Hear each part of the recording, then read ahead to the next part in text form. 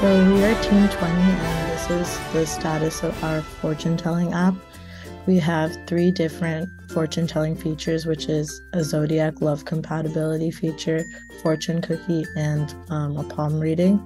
So this is our home page. You can click on any of these cards, and it will take you to the respective page. And we also have a randomize button that would take you to a random feature of our page.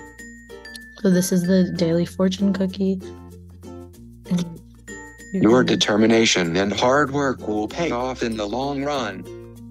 And we can just do that. And then this is what we have for the zodiac page. It's a wheel that we can map certain zodiacs to each other. And then we still have to implement the actual fortunes for that one.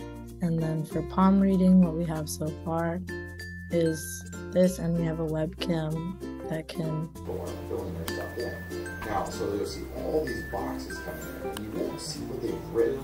So there's a webcam that would take a picture of your hand, and you have to implement the fortunes for that as well. And then Sean can talk a little bit about our pipeline so far. Wow, okay. So we have GitHub pages deploying whatever is on our repo.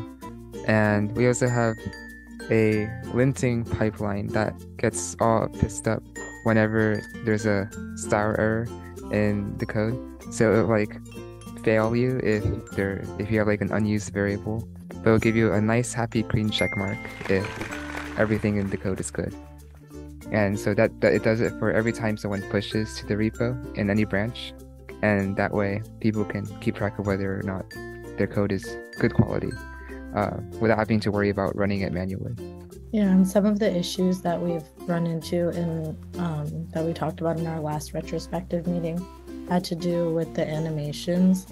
For the zodiac one, the wheel is working now, which is good, but we wanted to implement a couple more animations for the fortune cookie and in a couple other areas as well. So just getting familiar with how to implement things like that was one of our main issues, and then also working on the issues with our pipeline and testing and things like that. So that's what we will be implementing going into our next sprint, and also working on any formatting issues and finalizing it to make it look better overall.